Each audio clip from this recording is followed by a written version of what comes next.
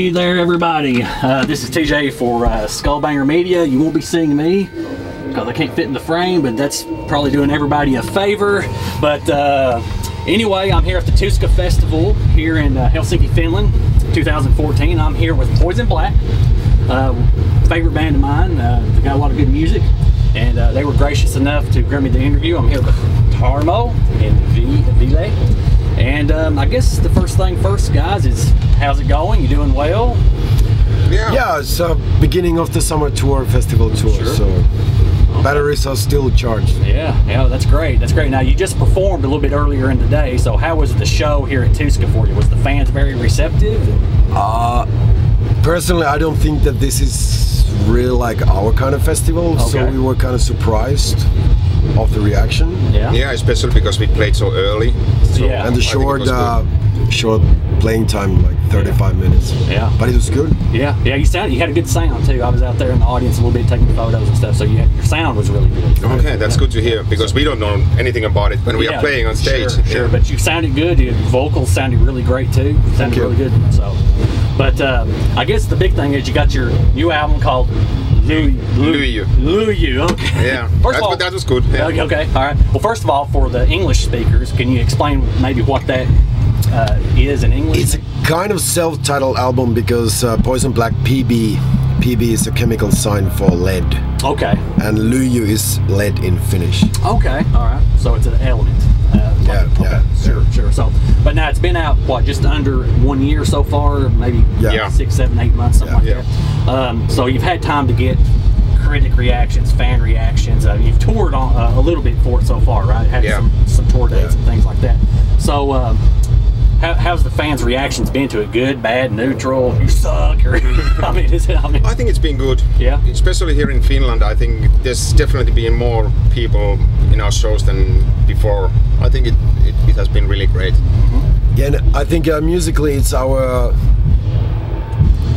the album is pretty balanced, like music-wise. So at least for me personally, as a musician, I'm really happy about the way it turned out, and the reactions from the critics and audience has been like just amazing. Okay, all right. Well, for us, like old farts, you old farts are old Finnish farts. We get to play like festivals like this, so it's great. That's good. That's good. Now looking back, you said this was a more balanced album. So, but I know sometimes musicians will look back and we should have done something a little bit differently. Or what, is there anything about the album that maybe you would, we should have done something a little bit differently? Or are you pretty pleased with it overall? Or? I have like nothing comes to mind. Yeah. Because we approached it like this is gonna be our last album, so let's record it the way that this is our last album. So is it going to be your no. But like exclusive. Yeah, but what I mean is like when you go to the studio and start to work on an album, it's always the same work and blah blah blah, drums, bass, guitars, blah blah blah. I wanted us to be like, okay, hey, let's do this album, you know what I mean, like enjoying the recording part, because it can be really boring or whatever. You take one song like 50th time. Yeah. So what do you think are the strongest points of the album compared to your previous albums? Because, you know, I listened to some of the previous ones before this one. This one seems like you said a little bit more balanced.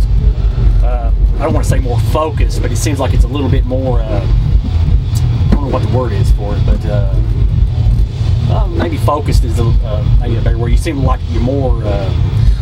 I think the production overall, it was better than before. Sure. I think it was really great. Sounds really really smooth on this one. What do you think? Yeah, the production is killer. I love it. I hate the word honest, but I think the album is really honest. Okay, all right.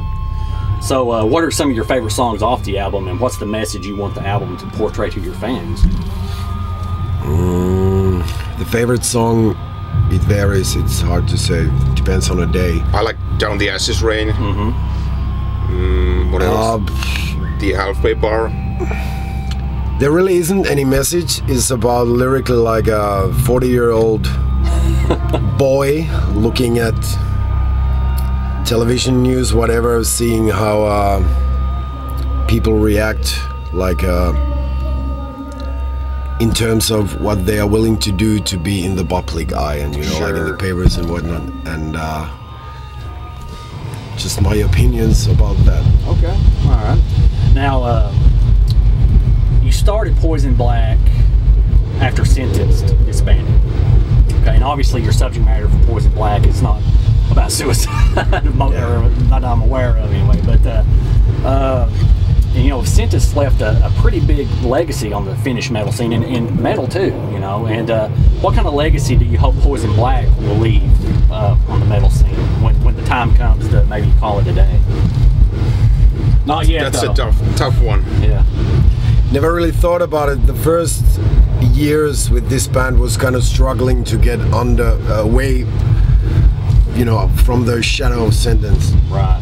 So it has been like last couple of years that people have, in my opinion, have started to take us seriously. Yeah. But the legacy that we leave, I'm pleased with if people say like,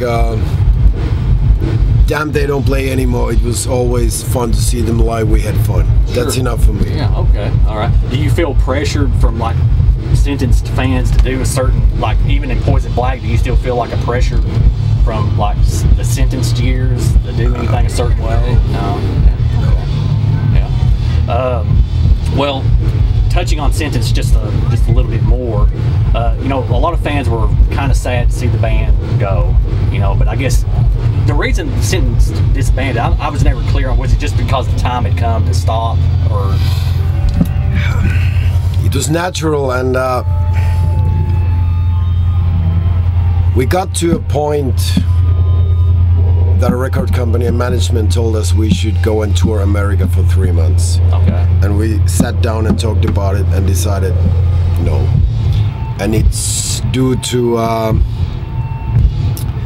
personal relationships within the band, mixed with alcohol, divorces, and whatever. The focus was not in the music, it was somewhere else. And we thought that we don't want to like, we do it full on or we don't do it at all. Sure. So, well, I was going to ask, you know, this is kind of off the cuff a little bit, would there ever be an interest in maybe PoisonBlack kind of maybe doing some Sentenced songs in a set, or not at all? No. Yeah. That was, we like decided since the first day that we are not going to do it. Probably a very smart idea. Yeah. Very smart idea. Well, let's get back to PoisonBlack. That's what I'm here for. So, the band, the album that you're currently touring on, it's been out, like I said, 6, 7, 8 months or so. Are you starting to get some ideas for anything new, for some new material, or you just Actually, he has plenty of I got new a material. little home studio, and I've been recording there like 30-something songs. So wow.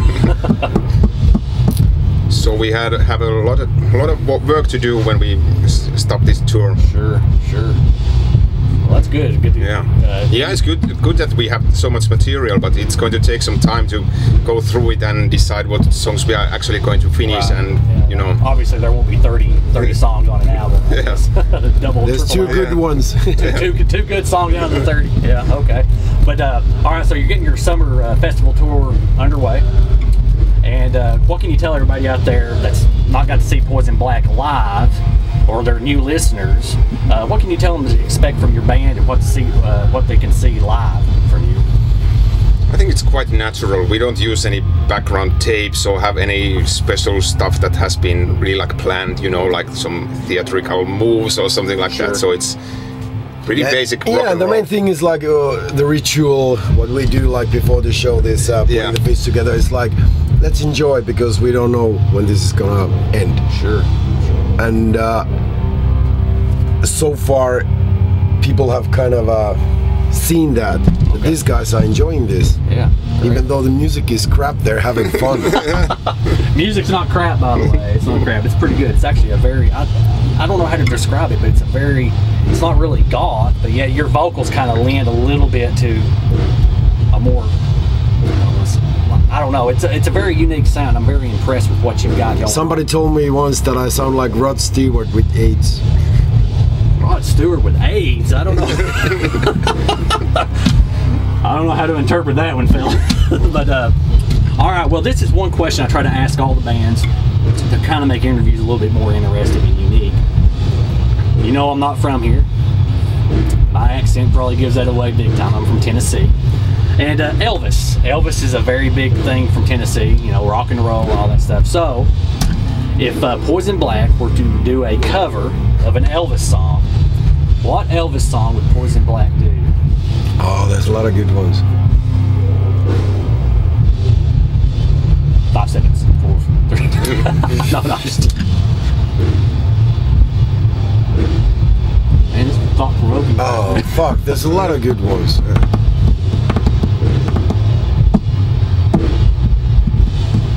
I think it's definitely some, you know, some rock and roll song, not like any of those ballads, but which one? In the ghetto. No, Love Me Tender. Love Me Tender.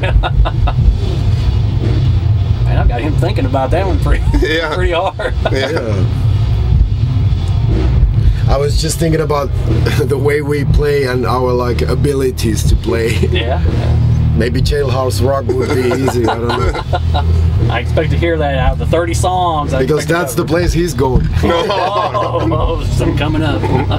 Well, all right, guys, I don't want to keep you anymore. I know you No. relax a little bit, but feel free to wrap up any words you want to tell people out there, where they can find you on the internet, anything.